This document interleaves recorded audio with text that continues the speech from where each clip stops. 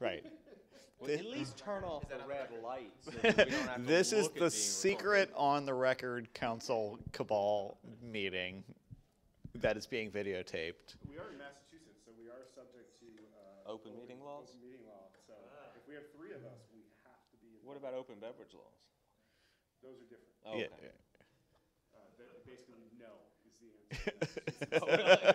So open meetings may not contain Right. open beverages? Okay, this is good to know. This is good to know. Do we have a plan for this meeting, Brian? I believe the answer is no. Is that? Well, technically, we have a plan. It's just not a very good one. Would you like to relay the not very good plan? Because all of you chose to come to this meeting, we will not be doing open mic stand-up. So this is the part of the meeting where you have to ask questions because you chose to come. We will recognize the gentlewoman in the second row.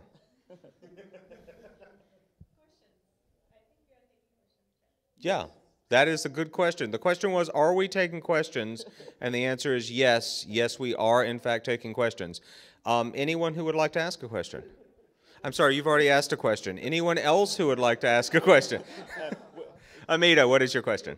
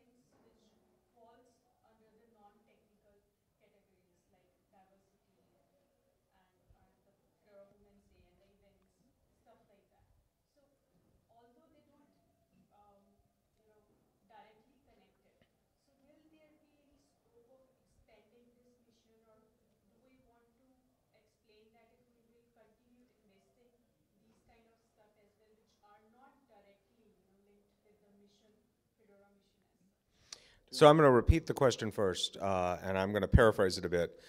The blog post that was written by Matthew and was actually read by a number of members of council before it was posted, so that he doesn't have to take all the blame. And a lot of the communication that has come out of the council has indicated a desire to align the activities of what we're working on, as well as like how we spend our money, around the objectives of the project.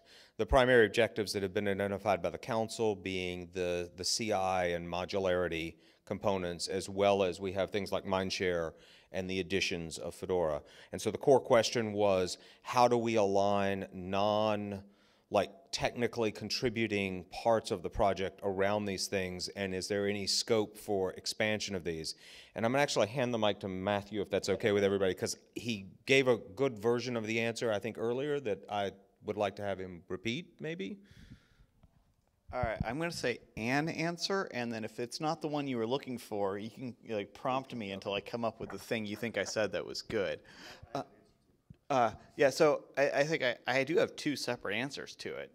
One of them is that the things that we've identified, the CI and modularity objectives, they're both technical things, but in general, what we're doing in Fedora overall is technical, and all the technical things have very important non-technical aspects to them that are important within that. So we're going to need all of the soft things around CI and modularity. Like, that's going to need documentation, it's going to need design, it's going to need just people talking about it, those kind of things, which are less technical. So that's one aspect of it. And I think the other aspect is, we have identified those objectives right now.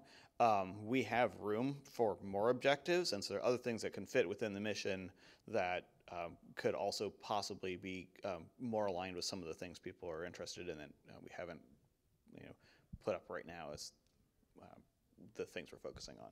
It's either of those close to what you thought I was going to say. Do you want to chain? Otherwise, I will. I was going to add One very simple statement is that we are fundamentally missing objectives that we know are important to Fedora that do not have essentially objective write-ups and sponsors.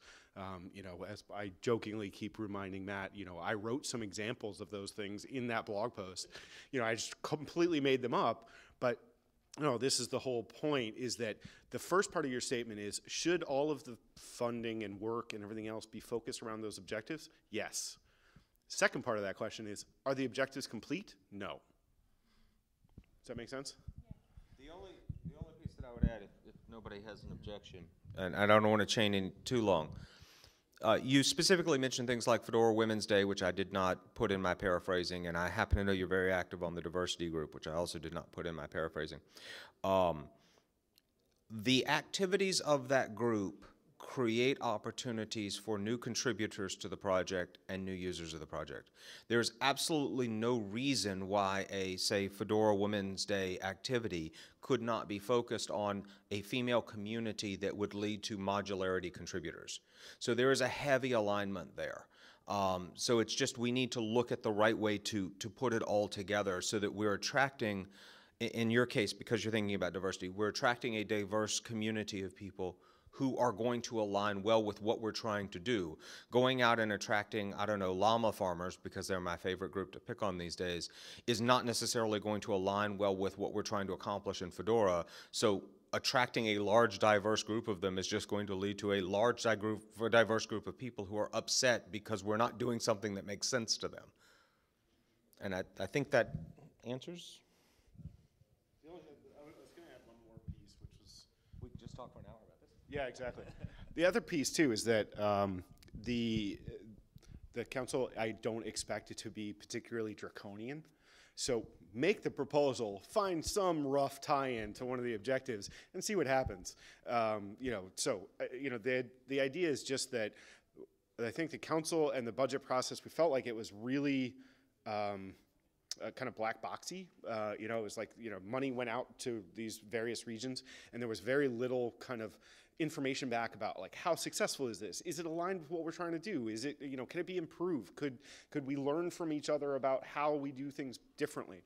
And so this was an attempt to make it so that it could be a little bit more transparent, and it could be a little bit more focused and with actual metric results. It may not be a great idea, but it's one we, you know, came up with to start with, right? And we'll see how it goes.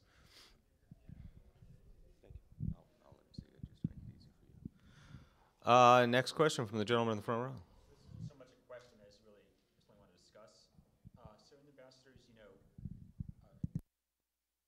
we're trying to align with the Fedora goals. Like, let's say one of the goals is containers and atomic host.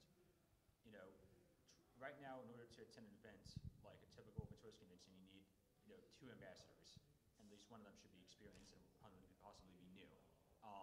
But to go to, say, you know, some conference, whatever, related to containers, you would have to, say, have somebody who's an expert on containers and somebody who's an experienced ambassador.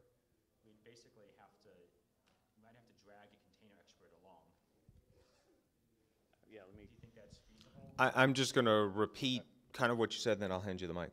What I'm hearing from you is that given a hypothetical objective or alignment around containers, for example, today, when an ambassador attends a general Linux event, we will typically send 2 ambassadors, oftentimes an experienced ambassador and then a new ambassador, and they will work the event. But if we were to attend a specialized event, such as a containers event, we need someone who is not only good as an ambassador, but we also need a container expert. And what are we going to do about that? Is that the general gist of the discussion? Okay, Mr. Miller? I think that's a good thing, I guess. I think it is, we've definitely had a problem with very little communication between ambassadors and the rest of the project for a while in both directions. Like, it's people, technical people don't really think, I'm just working on this stuff and not like, how will I engage ambassadors to help bring this to people? And ambassadors haven't been dragging container experts or whatever to talks. So I think anything we can do to help that happen is actually really good. I don't know how to do it, but I think it is definitely a good thing to strive for. And I think we do have those container experts in the community, and a lot of them are outgoing, friendly, nice people who just maybe don't know the way the Ambassadors Project works. So I think that pairing you're talking about is very possible and a good, strong thing we've got going. Of course, Langdon has more to say. So while I generally agree with you, I disagree with the necessary point in a sense. Like, I don't actually think you need a container expert to go and talk about containers. I mean, you don't need, somebody who, is an expert in, the bootloader to go and pitch Fedora today, right? I mean, you're not trying to go and teach people how containers work. I think you could, and it doesn't hurt. But I don't actually see a juxtaposition between that and saying, hey, we have this distribution. It's one aspect of it. The edition is kind of very focused on good runtimes for containers. Somebody asks you back how to build a particular container, like, I don't know, but we have lots of them available. We have a community around it. Come and join us and talk about it. I mean, so I'm not 100% in agreement that you actually need that expert in the objective just because you want to kind of approach Fedora or potential Fedora people. Yeah, I basically agree with that, except I think sometimes some of these new technologies are kind of scary and foreign to people who are in the ambassadors.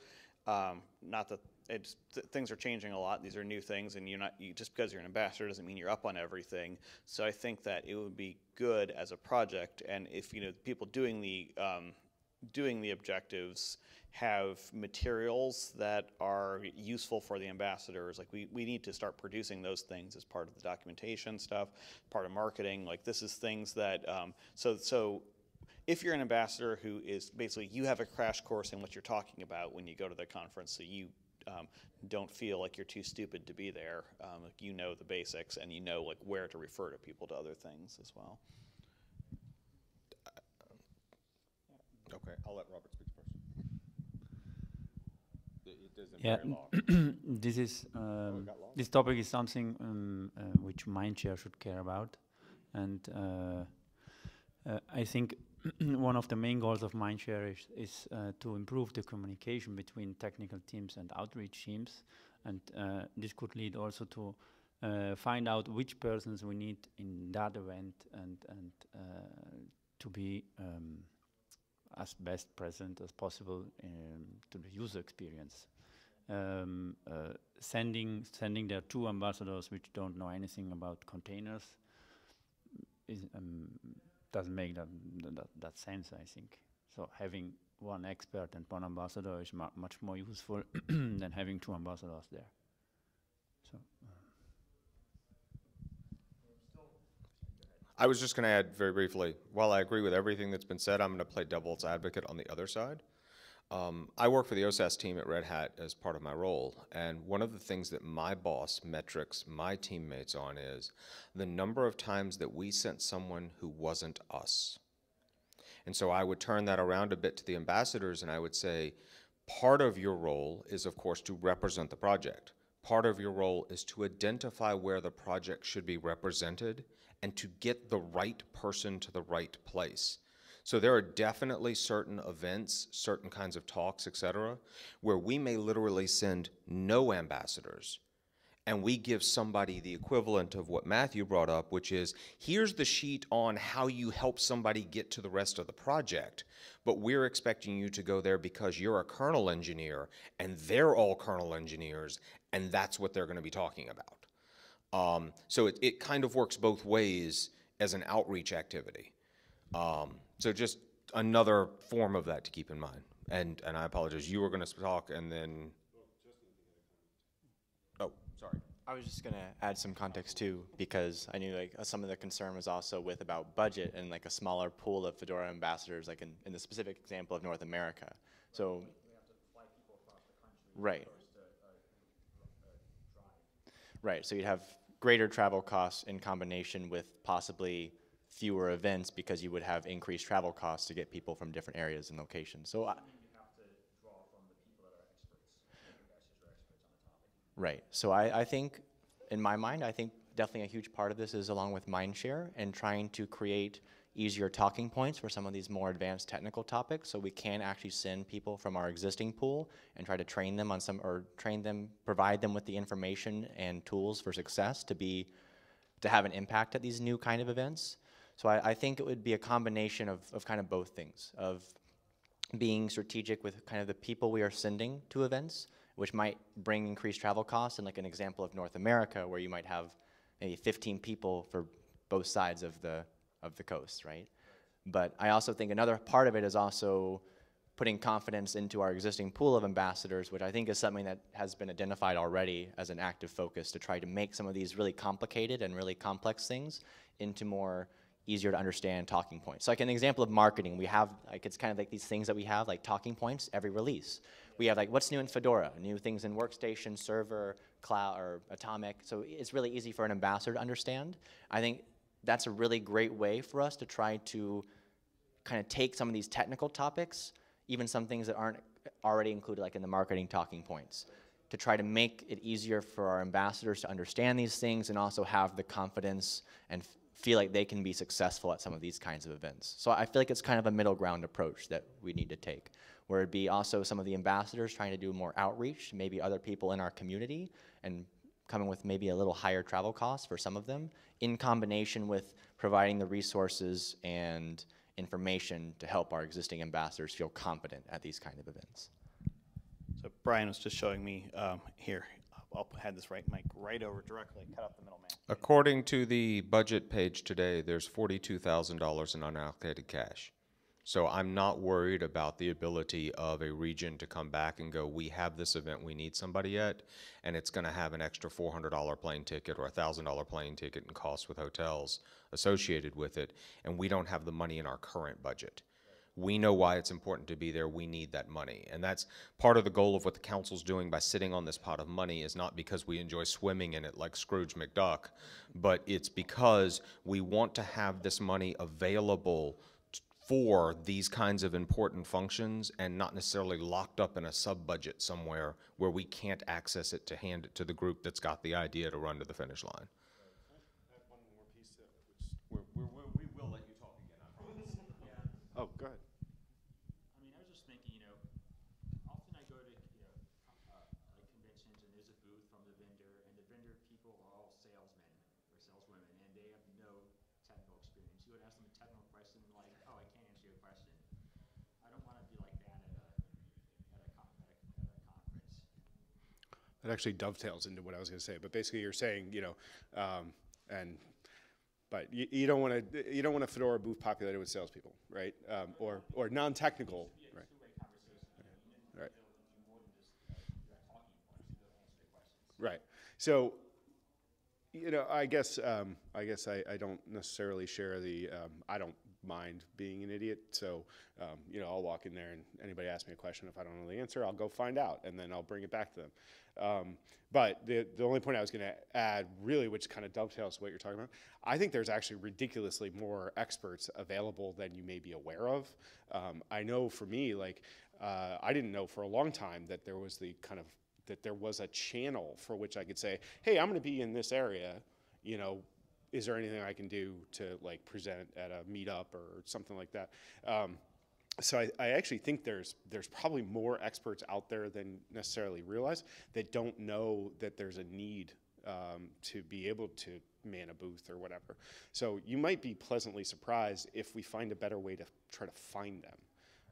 And I think that's part of the issue, which you're kind of identifying before. But I do think that there may be more than you know of that we have to figure out how to expose, or whatever the right word is.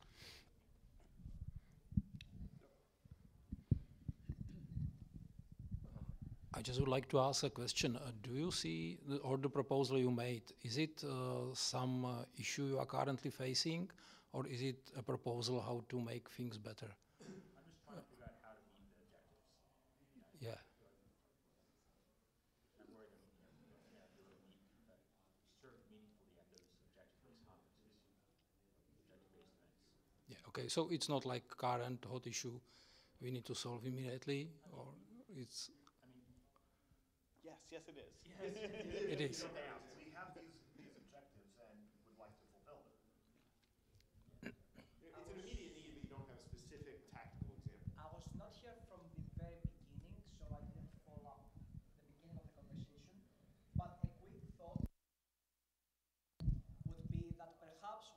consider having specialized ambassadors per, let's say, role?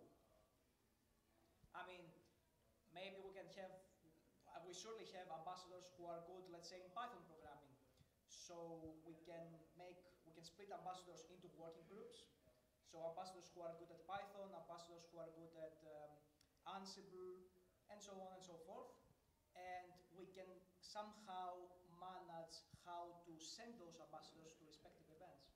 But that's the problem is we don't have that many active ambassadors. I mean, we have quite a lot of, okay. So I'm going to actually interrupt you only because I think that there's going to be some great conversation on these kinds of specific level ways to solve this in sessions like the Mindshare session. And yes, when is your session? Thursday at 2 p.m. I'm sorry? Thursday. Thursday at 2 p.m. In the Mindshare session. There's a session by NB and Yona at Thursday at 3 p.m. How convenient. Like, it's almost like the scheduling committee knew. But they're going to be talking about the future of ambassadors as well. So I think that for the purposes of the council conversation, we should keep it not to necessarily how ambassadors can affect the change as much as how can we as council support you in affecting a change that makes sense. And it may be a different thing in NA or for American ambassadors than, say, for Greek ambassadors.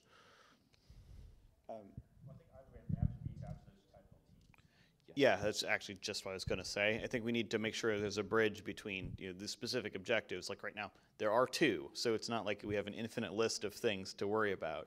So talk to Langdon, talk to Steph, like maybe set up a thing with the ambassadors and the and those working groups, and see what specific things can be worked out.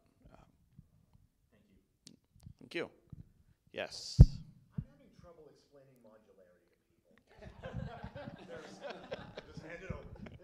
So we started out with we have all these different audiences and we need to address them all differently. So we said we'll have so many different products. Great. Now we have the three editions and a few other things.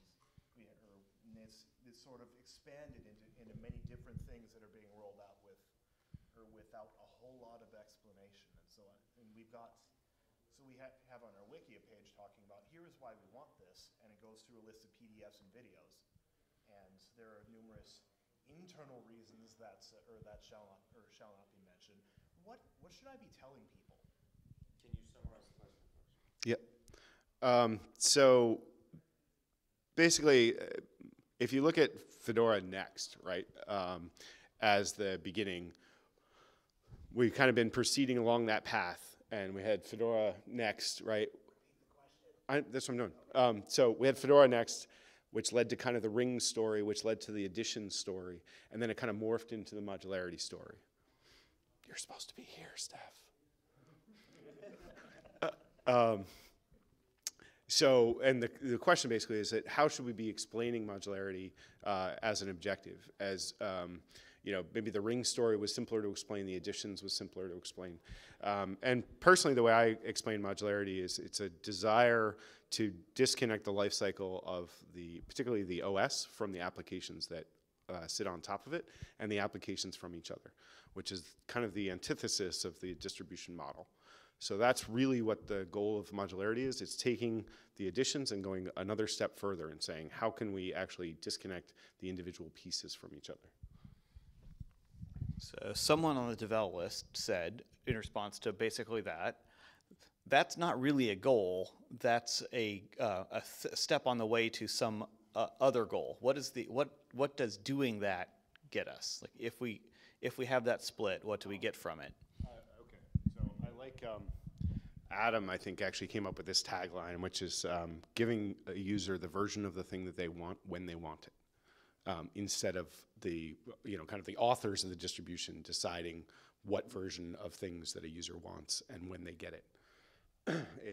I really like that explanation, but I think it's easier written than it is verbally. Does that make sense to anybody? Can somebody else paraphrase that differently? So right now, Fedora tells you when you get the new version of whatever, right? And you get it, whether you like it or not, right? You can try to pin, you can try to hack it, you can try to avoid upgrades, but basically Fedora tells you when you will get something. Modularity, the idea is the reverse, is that Fedora makes it available, and then you choose as a consumer when to consume it. And so that consumer could be, you take something like Redmine, which is like a ticketing system in Rails, right? So whenever the new version of Rails comes out, Fedora pushes that new version of Rails, and you're going to get it for Redmine, whether Redmine is ready for it or not, right? My classic example of this was Drupal. I used to work for a company that specialized in doing Drupal, and PHP 5.2 to 5.3 had caused breaking changes in Drupal, and all of the distros upgraded to 5.3, and lots of Drupal broke.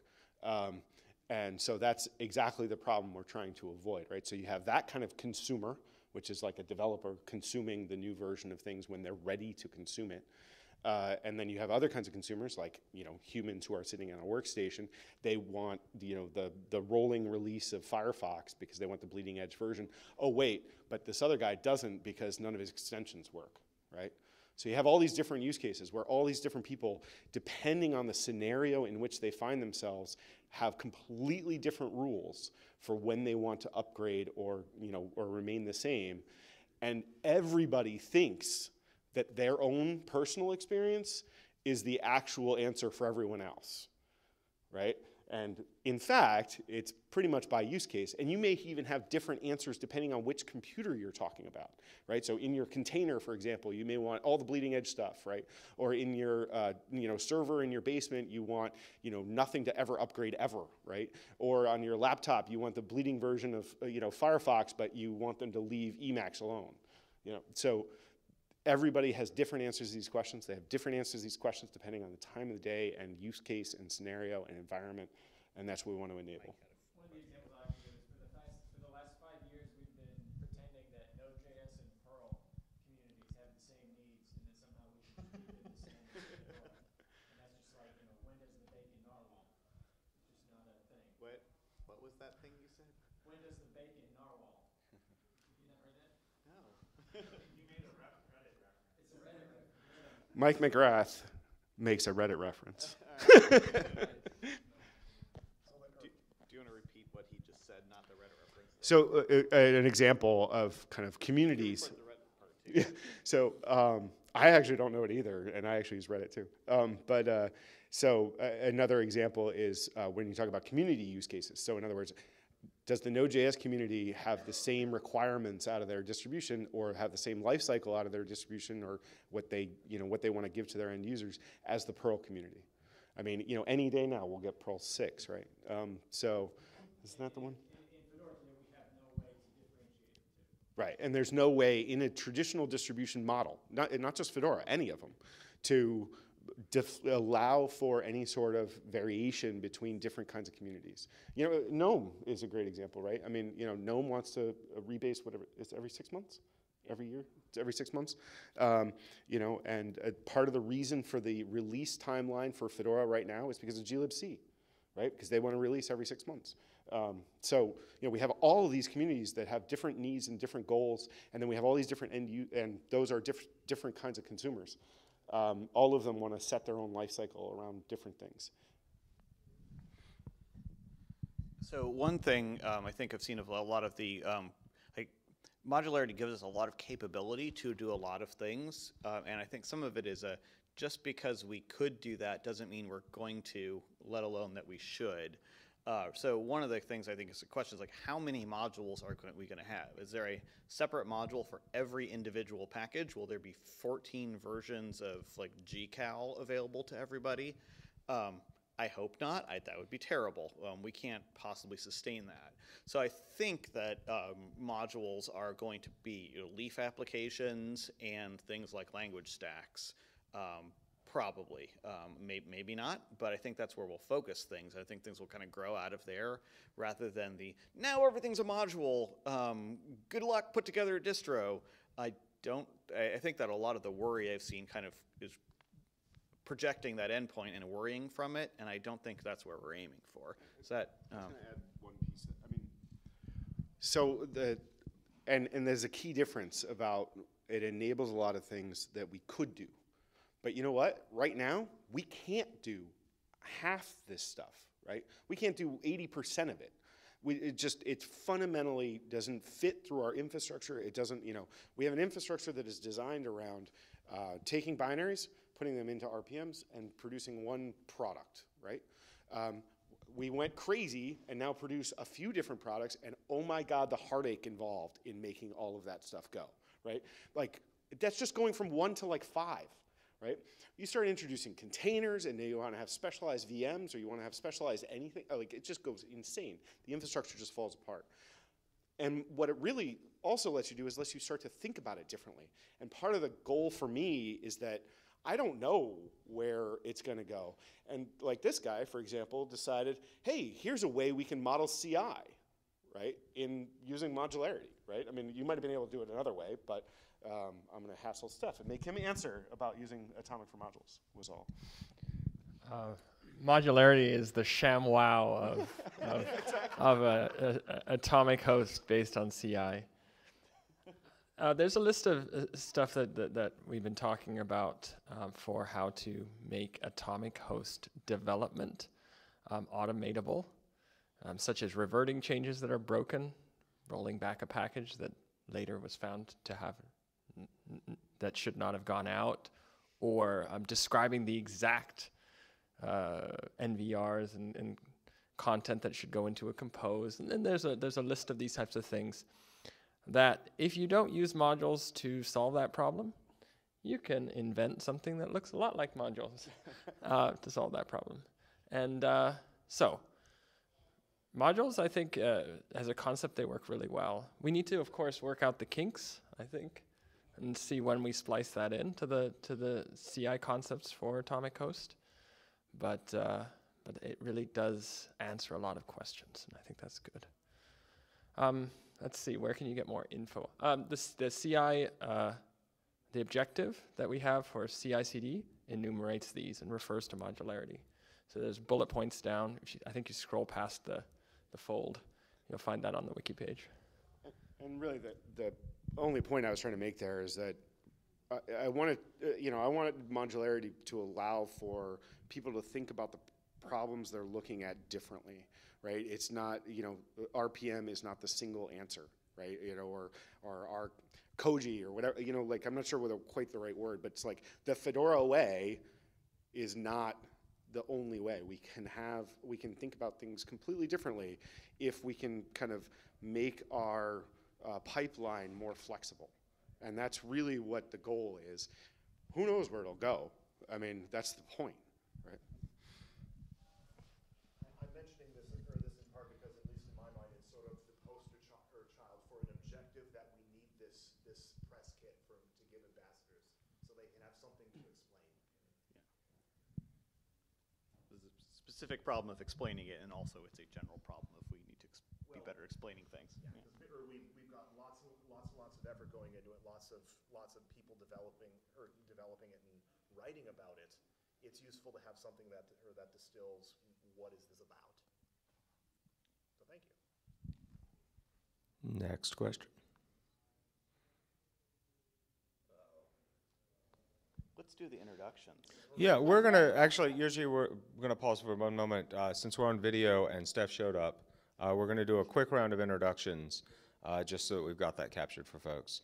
Not present is Josh Boyer, the FESCO representative. So, if you're on video, know that he's not here.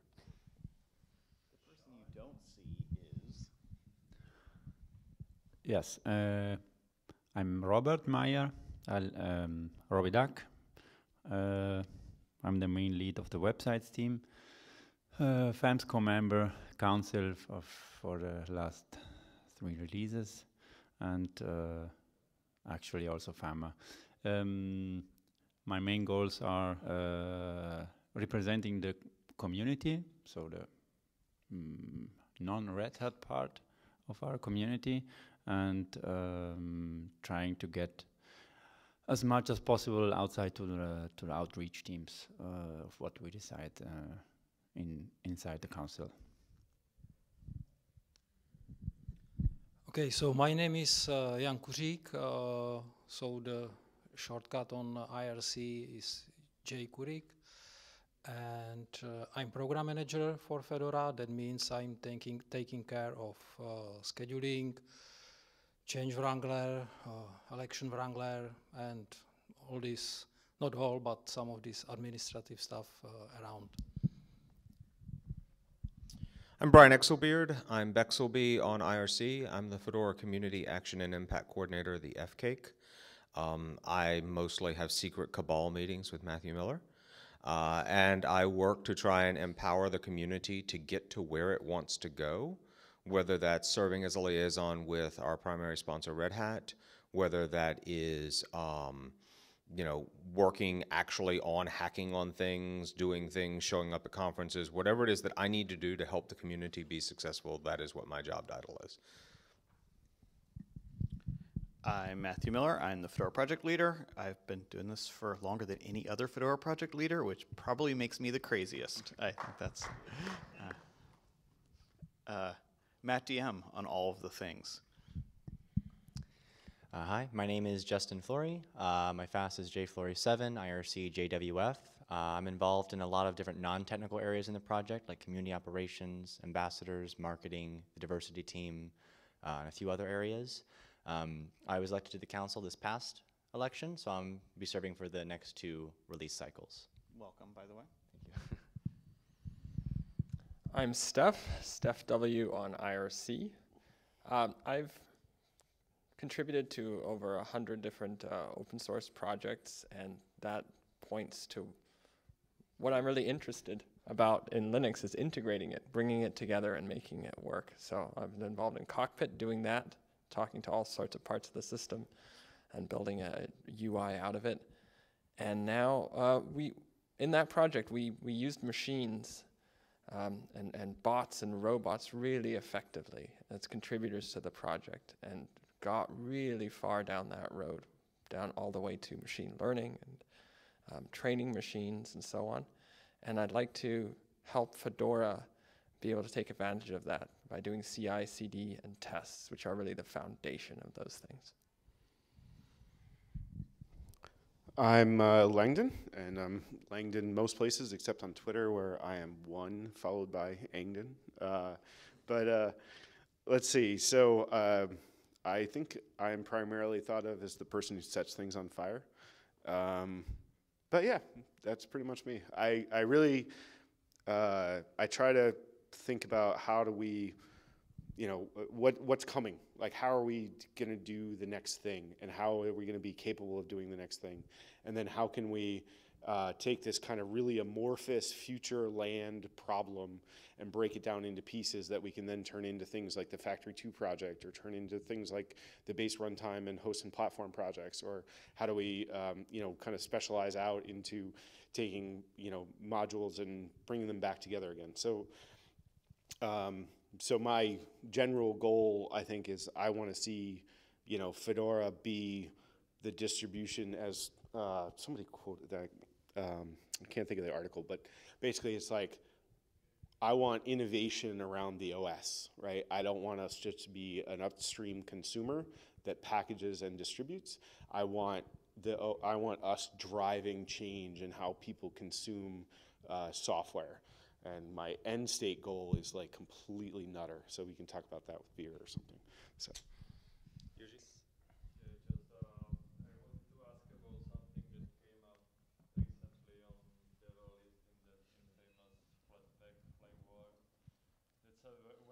When people read that in the future we might actually not rely on RPM anymore in certain areas, some of them completely phased out. So I just wanted to ask, what's your opinion about that? If Fedora is really an RPM distro and should die with RPM, or if Fedora goes beyond and past RPM? So I'll repeat the question briefly. There was recently a lively discussion on DevelList where it was posited that perhaps there were ways to build parts of Fedora without RPM, and the question becomes, is that a core part of our identity? And basically, should we ride RPM into the sunset if it's a sunset, or into the future if it's the future? Or should we give serious consideration to possibly having parts of Fedora that are RPM less? Is that Okay. I'm going to go first before Langdon talks. No, so yeah, I think that there are a lot of valuable things that RPM brings to the distro and the RPM management tools that are important to people. I think doing those things in a good way that preserves the value that people get from them is core. But I don't think that we should saddle ourselves to that horse as it rides out into the ocean, or whatever. Yeah, not very far. Yeah.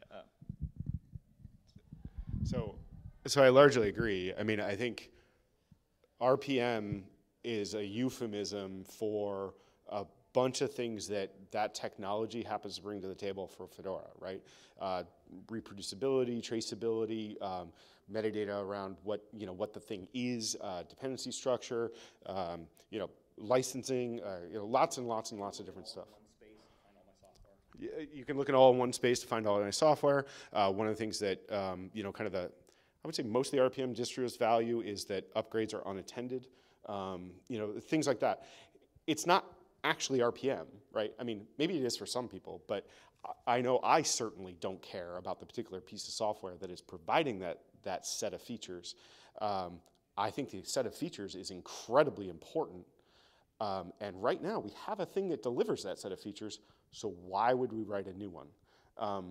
But that said, does it mean that perhaps we may want to, expand upon it or write a new one or whatever? We might, but, just like why would we sit down and rewrite Koji? There's potentially value there, sure, but it's a huge amount of work. And most importantly, it is a huge amount of testing, right? We know Koji delivers what it delivers today. We know RPM delivers what it delivers today through many, many years of proving it. The second you try to greenfield that, you're in trouble, right? That is a lot of work. And speaking as a software consultant who made a lot of money on doing those things, it is very, very dangerous. So, like I said, I'm certainly not married to RPM, or Yum or DNF or any of the kind of tool chain around it. But I am very married to the feature set it brings, and it's a really good tool at doing it. So why bother doing something different? Any other comments? Other questions, follow-ups? Yes? Something perhaps was best mentioned at the introduction is the charts show that CentOS growth is basically Apple growth is exploding. Is there any way you can think of to possibly convert those Apple users into either Fedora contributors or Fedora users at least? Like for example, right now if you just want to add Apple to CentOS, you do sudo yum install apple-release, and then you can start installing packages. You don't even need to interact with the Fedora website. So to paraphrase the question statement for discussion, during the State of the Union, we saw a slide where Apple growth was shown to be both on a very strong upward trend and significantly larger than Fedora growth. And the question is, how do we convert Apple users into Fedora users and contributors, or I'm kind of paraphrasing here a bit, but also get them, frankly, to identify the source of the thing which they love. Is one of the takeaways. And the question was kind of a discussion point for the council of what do you think of these things?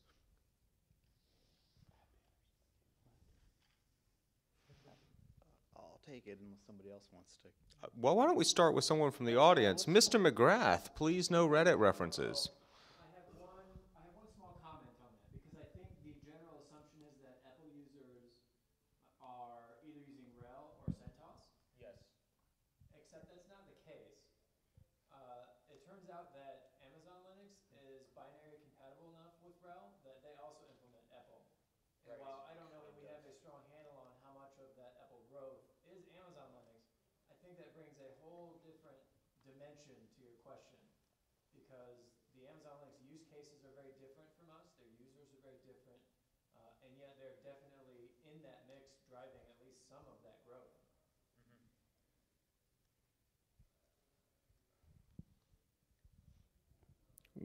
I'll paraphrase that briefly then. We think that there is some percentage of EPEL growth that is driven by the use of Amazon Linux, which can also make use of a lot of EPEL packages, and they present very different use cases and user base, and so that may potentially create a different answer for what we might want to do with this question, to think about it outside of the bounds of the Enterprise Linux family of distributions. I'm looking at the Amazon. Wait, I was going to say, we're going to let the Amazon guy speak. I'm all for that. I'm all for thinking about it in different ways, but I'm also interested in seeing the service teams and Amazon taking the responsibility to package and promote their own agents, et cetera, through EPEL and through participation in Fedora. So I want to be very careful when I paraphrase you here in case someone watches the video, so please correct me if I mistake or misspeak. Yeah, all right, you can correct all of those things too.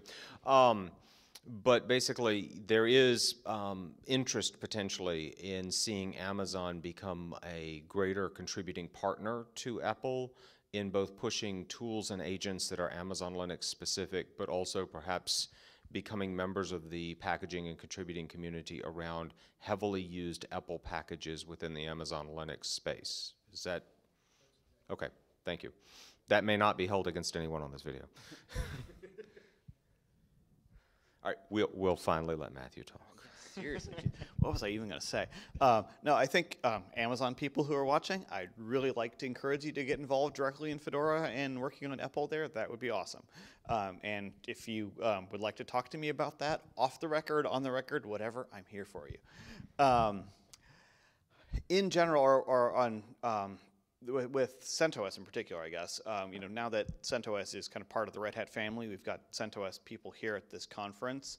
I would really like to work more on building those bridges and making CentOS people feel like they're part of the Fedora community, and the other way around as much as we can as well. I have some hopes for modularity along these lines. I think I mentioned that in my keynote. If I didn't, I skipped something I think is important, which is that as we're building modules, those modules should run on the Enterprise Linux stuff as well. And I think that's an opportunity for bridging things there. I'd like to see, like CentOS SIGs, if we have modules that have like a 3-year lifespan, I'd love to see that be a CentOS SIG working on that in Fedora to maintain that longer lifespan, kind of fitting with the CentOS brand for a longer maintenance window. I don't know how we'll figure all that out, but I think we've got some opportunities for building that up. Yeah, I think we've, I don't know, I'm kind of envious of our SUSE friends because they've got all of this stuff under one nice marketing name bubble of their Leap and Tumbleweed and all those things together.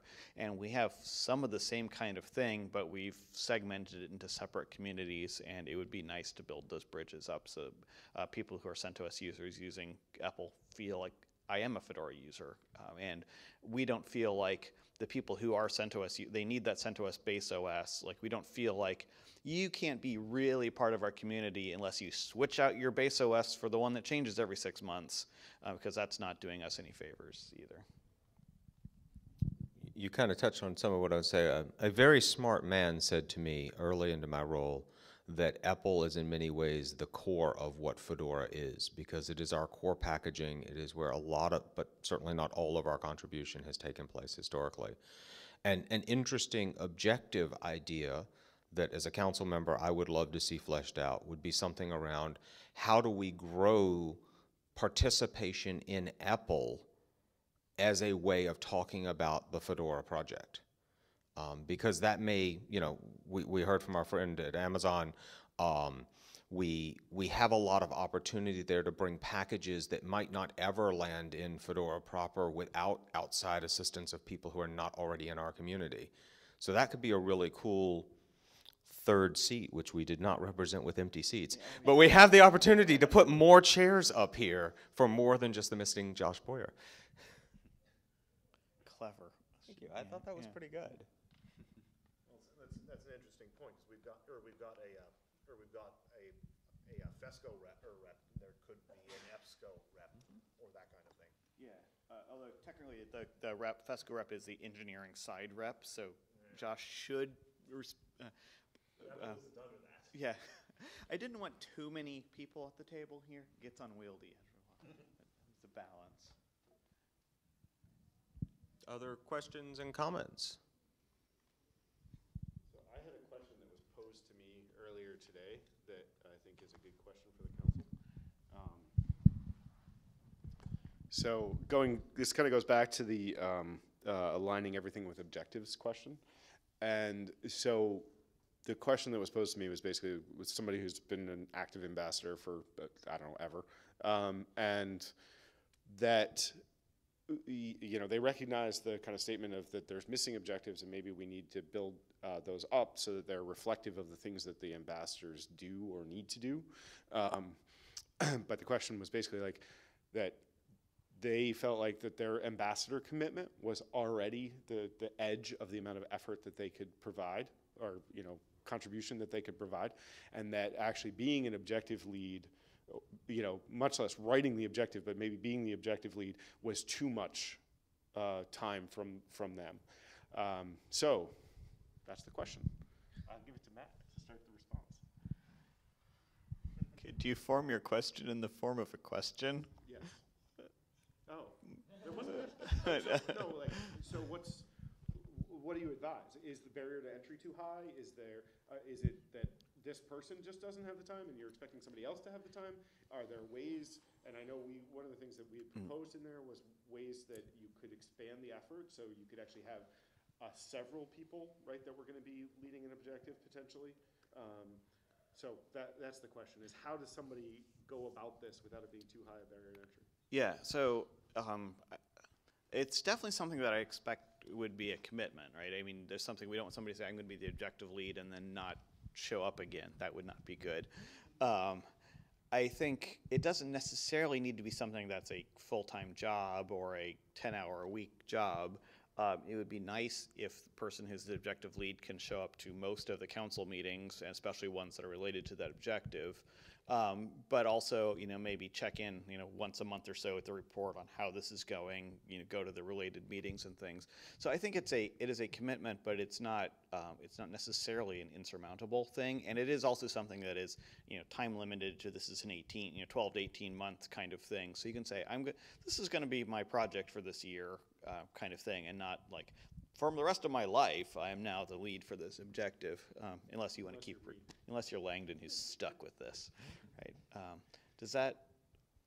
I was gonna add briefly. Yeah. Objectives, you can kind of think about them like open source projects. You rarely will be as successful alone as you will be with a group.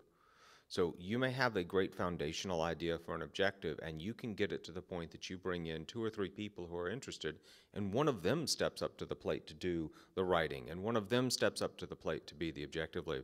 I'll pick on Steph, because the CI objective actually has a couple of people who were key in bringing it forward to the council. And when the council debated it and we finally decided to approve it, the big question we sent back to them was, you guys pick one person to show up, because we're not appointing everybody to the council as the objective rep. And they had to go back to the table, and I'm assuming it wasn't an arm wrestling contest because Dusty's bigger than you, but you know, Steph won or lost depending on how you look at this. But I think there's a lot of opportunity there for people to build a community around their objective to ensure its success, and by virtue of that, not have to overextend themselves. Yeah, absolutely. Like any open source project, if it is just your personal hobby thing, the success is going to be limited. If it's something where it is something there's a lot of people in the Fedora community who are interested in it, you should be able to build up a community around it, even if it's, you know, 2 or 3 core committed people and then some other people with smaller contributions around the edges. I think things that are objectives should be things like that.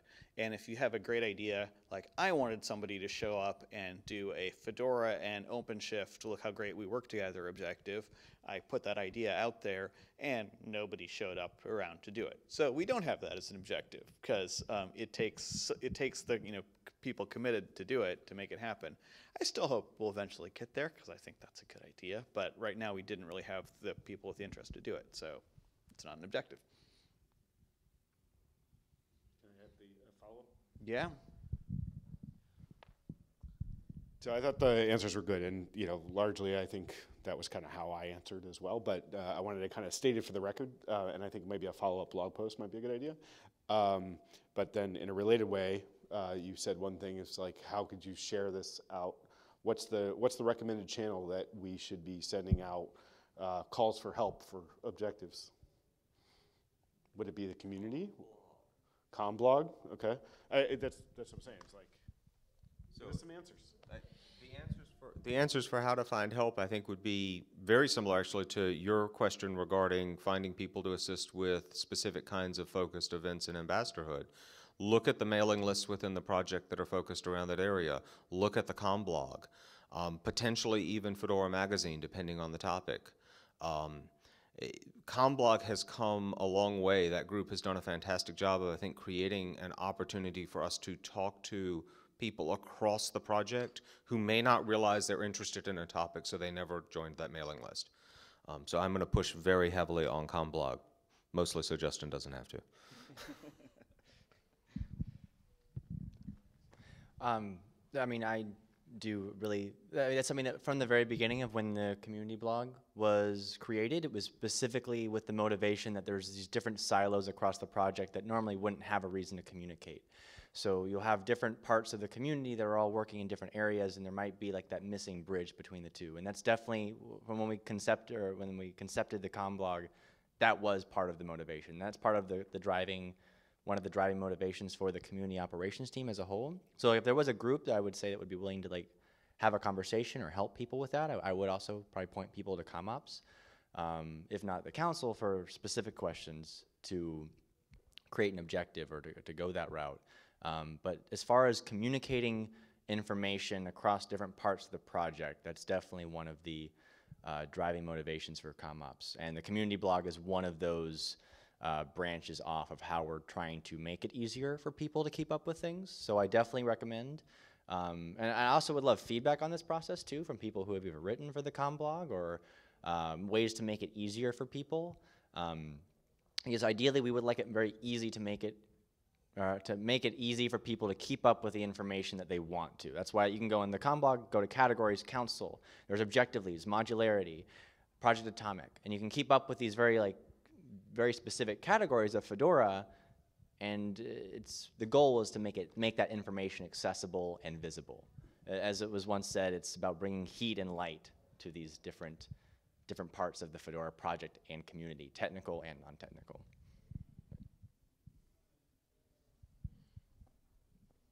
I have no other random questions from the audience. Do we have any other questions that are actually from the audience as opposed to from Langdon? It wasn't actually from me. Sure it wasn't. Yes, sir. So, I have another question about the Fedora investors meeting the objectives. You mentioned in the blog post, you mentioned the issue with going to traditional Linux conferences, but something like 40% of the events that ambassadors attend nowadays are collegiate hackathons. Programming competitions for college students where they have like, two days, 48 hours, little sleep to prepare a project. And I feel like we do get a lot of bang for a buck there because these college kids are young and impressionable. You're some off Fedora, they're very likely to try it. They don't have pre-existing opinions on it. But I'm worried that those college hackathons will not fit into the objectives unless it's really like, Fedora for developers. So the question was around the mention that perhaps traditional Linux events were not as valuable for impact purposes, although they remain valuable for lots of potentially other reasons in the blog post. And so the question is, how do hackathons work? And at least in North America, it sounds like about 40% of events that ambassadors are attending are college-level hackathons. And so how do you see that fitting in? You were the primary author. You get to go first. I don't know, actually. So I have not been to a college hackathon in a very long time. So I'm not quite sure how Fedora is working there. I guess I would like to see for those events, specific goals, and then how do we measure them, and are those goals achieved? I think that there are things in these that probably can align with the objectives. I know that student developer is one of the personas for Fedora Workstation. So one easy answer is funnel all that through, look, we're promoting Fedora Workstation to student developers, because that is something that is in the target audience there. And I think that probably can also fit for things like Atomic and the CI initiative. We can probably find hooks for those things there. But I don't actually know the format of what these hackathons is, so maybe I'll pass it to Justin, who does. I think that there is kind of two different ways of putting it. So a lot of times the students at these hackathons are very ready to try new technologies, and they go there with the mindset of intentionally trying to try new things that they wouldn't normally do. And I think there's actually a very strong case, especially for like containers, and looking at that kind of facet of it with containers and container orchestration. So I think that it's very possible to still have a presence at hackathons, like student hackathons, but the mindset for proposing how we're going to represent ourselves there is extremely important. I think going in with a focus on knowing some of the technologies that we have available and being able to speak at least at an introductory level for them is really important to introduce some of those new things. Because I think if you can make a clear and convincing case, like, hey, if you're trying to do your app and you've done this in like normal command line, like on your workstation, if you can introduce some of these really cool things, like it'd make it easier for our containers to develop inside of the container and then try to orchestrate it with or host it like in a cloud platform for your own development, and you can use some of these tools that are available in Fedora to do that. Being able to say that and know when it applies, I think is extremely vital. Because I think if you can just have enough knowledge and understanding of some of these technologies and tools in Fedora to just kind of guide someone in that direction, I think that's a great way to actually have strong engagement with students, specifically at like collegiate hackathons, to engage with some of these technologies inside of Fedora, whether they're using Fedora explicitly or not, like on their laptop.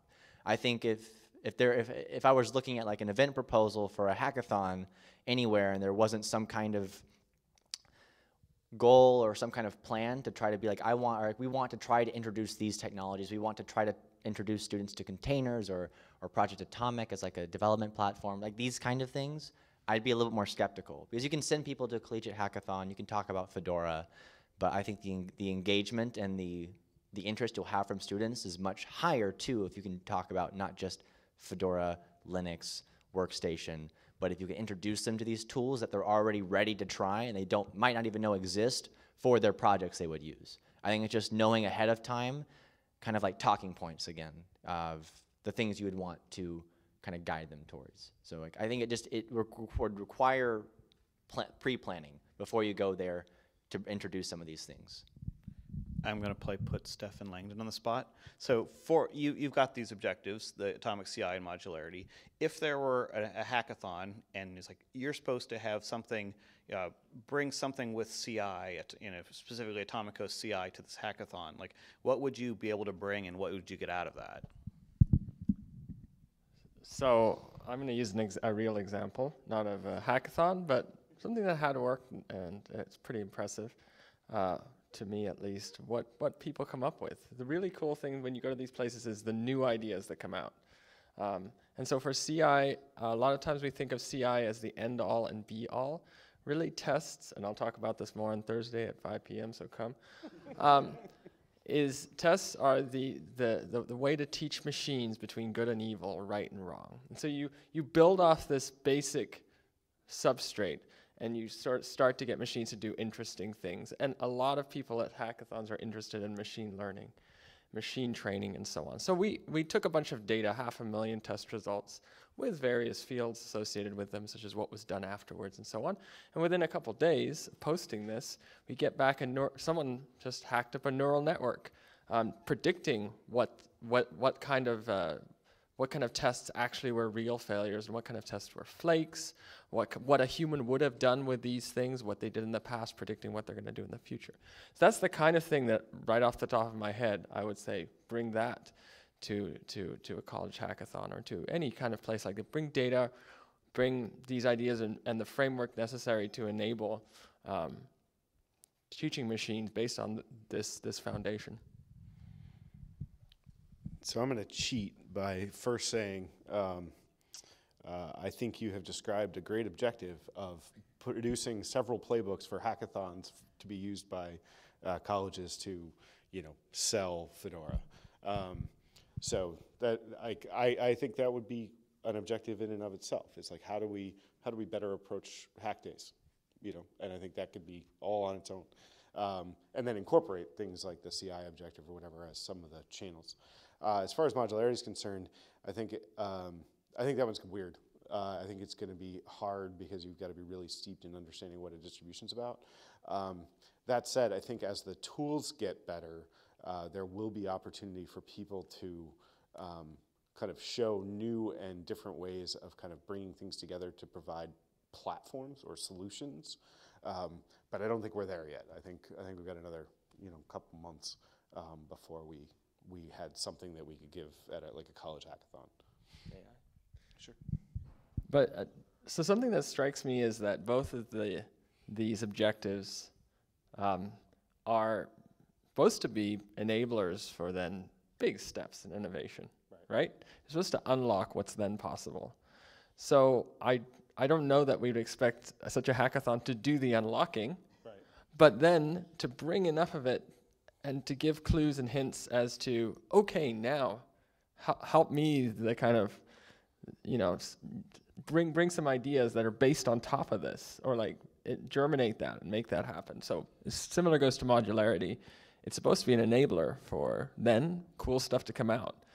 That cool stuff is what we're after when we go into a hackathon, I would say. Yeah, I definitely would agree. I mean, I think the hackathons are way more interesting about how fast can you put up a full development environment leveraging true CI, right? Well-known working components, which is the modularity part, and then shipping a machine learning engine. We could show you how you could do that in a hackathon kind of setup way, and then the hackathon could be all about leveraging the countless Matt's crazy statistics on Hotspot or on Apple downloads, and what does that mean for the future of Fedora? I mean, it's like they are enablers more than they are hackathons themselves.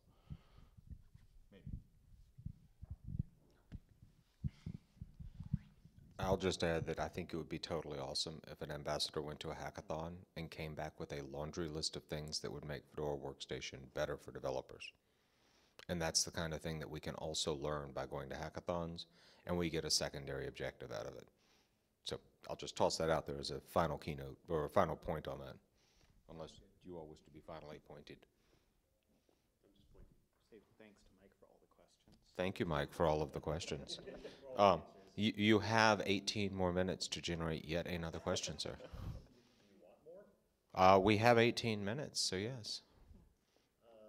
Probably be easier for some of you. Orange. If perfect, that's a great objective. If each of you had lots of time to work on it, what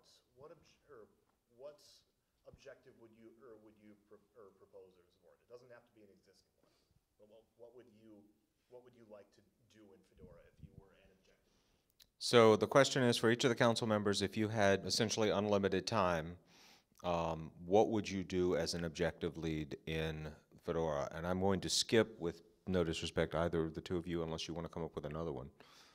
Okay, so we'll start with Robiduck. I'm not sure. We have a not sure. Well, what will be my objective? I would like to have some kind of like automated tools for a lot of administrative tasks I'm dealing with. So having these automated will be awesome, but at the moment there is not enough capacity to develop some tools for these administrative tasks. So that's because I'm dealing with this quite often. I'm spending a lot of time on this. That would be what I would like to automate. So for me, some of you may have noticed we recently soft launched a brand new Fedora Docs site, and I had a lot to do with the work on that tooling. If I was to lead an objective right now, kind of dovetailing on that, I would love to see the Fedora project become an innovator in the space of documentation.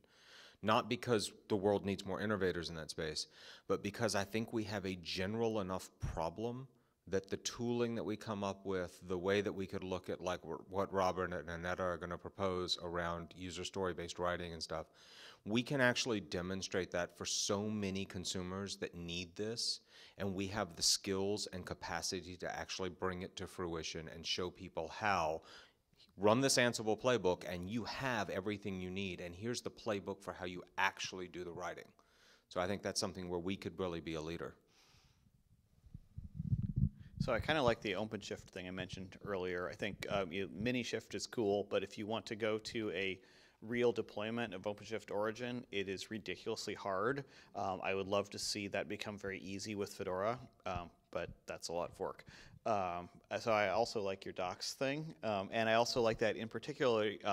I'm a gigantic fanboy of Stack Exchange. I think they've got the Q&A thing down really well, and our Ask Fedora thing makes me sad every time I look at it, because it's not the fault of the community, it's really the fault of the software, because the software is, it's a one-person project. That person has done a fine job, but it copies the surface of Stack Exchange and not the heart of it. I would like to set up some, and Stack Exchange is great, but not necessarily perfect. They tried to do a new docs site, and it fell flat on its face, which is interesting. I would like to see us set up something that combines the best of the Q&A thing with a real short doc site, because those things are really kind of intrinsically connected, because a lot of times, like, what people really want, I have a question, the answer should be, here's the short documentation that tells you exactly how to do that thing. So I would love to hack on that, but I'm not going to. I'm just going to look at it wistfully.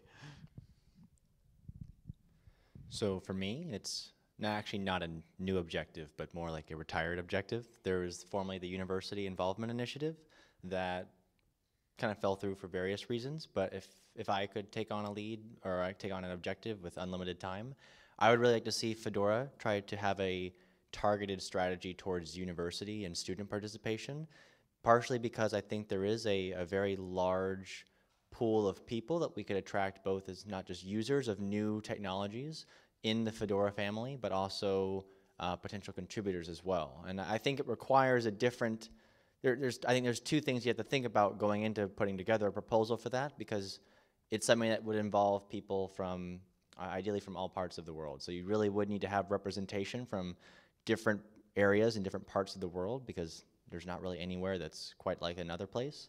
As far as like different university structures and curriculum works and understanding how you can engage with those students. But I do think that there really is a large amount of interest in working with new technologies, and you're able to introduce these things to students fairly easily, as like you said earlier, it was actually, or like Mike said earlier, it was impressionable and ready to try new things. But I just think it really does require you to think about how you're promoting technology in a new way. Because like when we go to a traditional conference, or if we go somewhere like even like a specific conference for like a topic, like let's say KubeCon or like a Docker conference, or any kind of specific focused topic, people there know the technology, they know the software, they know the stack, and you're just trying to show them why Fedora is a great platform or is a great way to accomplish their work with the tooling and what's available for them in Fedora. With students, that knowledge isn't there. So you have to kind of do a little bit of extra legwork to introduce these things, because sometimes they might just not know about why, like they don't have that background knowledge that someone at like a specific conference like KubeCon, everyone knows about Kubernetes. You're trying to tell people why Fedora is a great platform for OpenShift and Kubernetes. At like a student, or like at a student-focused event, whether it's a hackathon or something, or some other kind of place, you have to do some of that extra work yourself to try to make that picture about why these technologies are great and why it's helpful and efficient or effective to work on them. So like that's why I just think it would take some participation to work on this initiative. It would take participation from people in different regions of the world, and it would also require a little bit of extra legwork to think about how you're introducing these topics to people. Because I really strongly believe that if you can get that presentation down, you would attract a significant pool of not just users, but I think you would also invite people who want to actually have an impact to work on these technologies and to understand them better, and they would become contributors to different parts of the Fedora community. But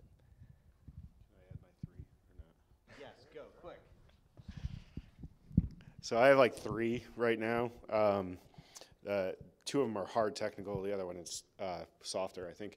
But the first one is significantly automate the RPM spec file management and development. So basically try to get it down to where, it's no big deal for one person to be maintaining 1,000 RPMs, right? And you're not Spot, right?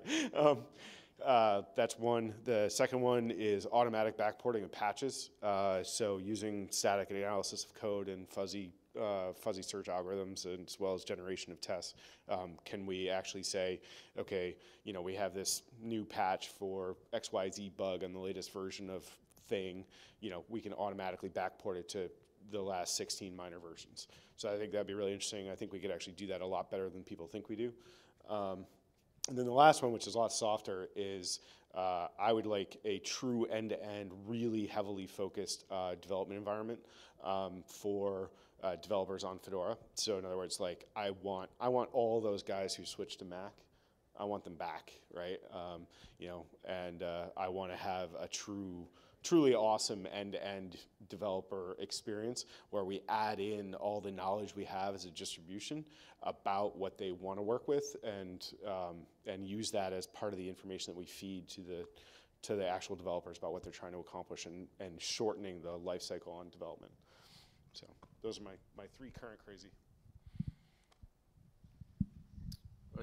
For the purposes of the video especially, I think the breadth and depth of the different kinds of things that we answered shows just how many objectives we are missing. And that there's really a lot of opportunity to come to the council with an objective and not worry about us having a preset mindset about what an objective's supposed to look like. Because I think we would really kind of also like to be surprised by something completely out of left field. Or right field, I guess. But left field preferred. Anything that's some sort of sports metaphor is going to be surprising to us. Yes. Is there a final question or any closing thoughts from members of the council? So, you're between me and a toilet. No, I'm just kidding. Go ahead. Yeah, well, I pee. It happens. Yes, sir. What is your final question? Do we have the right set, or for lack of a better word, do we have the right set of products still? We have our three and a half or whatever it is, or editions, and we have a set of spins. Is that still the right mix for us? Are the 3 editions that we produce and the spins, and I'm going to toss in labs, the right set of artifacts and outputs from the project? I think that with the switch from the generic cloud to Atomic, I think that was a pretty good move, and I think we're pretty well set with things at this point. I think we may need to make other corrections like that in the future sometime. That's again, staying in the innovative point on things. I feel pretty good about our set of deliverables. I think maybe the one thing we're missing is an IoT offering of some sort. Peter Robinson is not in this room, but he's got to talk about that somewhere else. And I think, especially as we actually get working on Raspberry Pi, which is the most popular hobbyist thing out there, that will definitely help. But yeah, I don't know. As people come up, that's the same thing as with the objectives. Those are things that should be coming to us as a community, showing up. If we can't think of it, it should be coming from the community, I guess. What do you want to do? Of course I have one. Oh boy. The only one, I think there's a gap, again, around that kind of developer space, in that, I don't think we produce particularly good, I'm going to say vagrant VMs, but I don't mean necessarily vagrant VMs. I kind of mean the things that you use as the VM to develop things on. So you might use a container for that, but you can't use that with mock, So, you might, so I think we have a little bit of a gap in there that the cloud edition was filling, that I think Atomic will not. And so I think there is something in there, but it might be fulfilled by a spin. It doesn't necessarily need to be an edition. So there's there's a gap there. Owen Taylor had a presentation at DevCon for this thing called Purple Egg, which is way up there in worst possible names, but basically a Docker container-based development environment, sort of like the developer assistant thing, but containerized with also a nice GNOME GUI around it, which I think attacked that problem in a really interesting way. He has no funding to develop that idea, but if it's interesting to anybody and they want something to hack on, I think that's really cool, and I think that would help fill something that's missing in our developer story. But it's not really an addition, it's just something, it's like a feature for Workstation I'd like to see. But, yeah. I don't know. Like I said, it's just a gap. I just don't know how. I have to tell you up front, I am not actually a huge fan of the Spins Labs and Additions name set. I feel like it's very hard to explain to people who are not steeped in the project. But I would like to see us have more labs. I believe that we could easily answer more of our target audiences with some specialized builds, which I think better build systems will make easier and practical to do without me being attacked by release engineering. But I feel like part of modularity is this idea of giving the user what they want when they want it. I feel like labs are a great way for us to go, this is the Fedora you want when you want it. And it also, you know, you could argue some of these developer concepts are labs. Some of the target audiences that have been talked about are labs. Yeah, it'd be great to have like a machine learning thing that's like the Python one, but it's focused on machine learning stuff, which I know that's a lot Python, but that is a lot Python already, but something specifically focused on those. We'll do it in Perl. Yeah, all right, yeah. Node.js. There's 5 minutes left, so I'm going to call it unless there are closing remarks from anybody. I encourage you to go off and enjoy other sessions. There will also be sessions in this room if you wish to remain and enjoy. Thank you very much.